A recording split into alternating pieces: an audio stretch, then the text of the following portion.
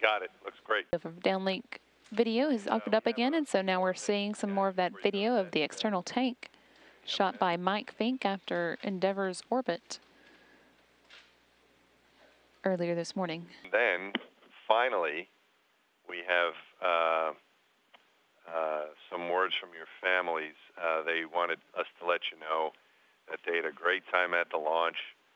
It was a great launch. We wish them all the best as well and a safe return back, and we're happy that our friends and family were all there to see us launch off into the sunrise there.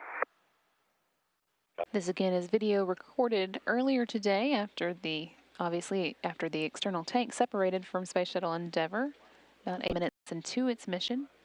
Video was recorded by Mike Fink and is being sent down to the teams on the ground for a closer look to make sure, to gather any data that they can from it, and in particular make sure that there aren't any indications of anything that might have happened that would have hurt Endeavour's heat shield on its climb into orbit.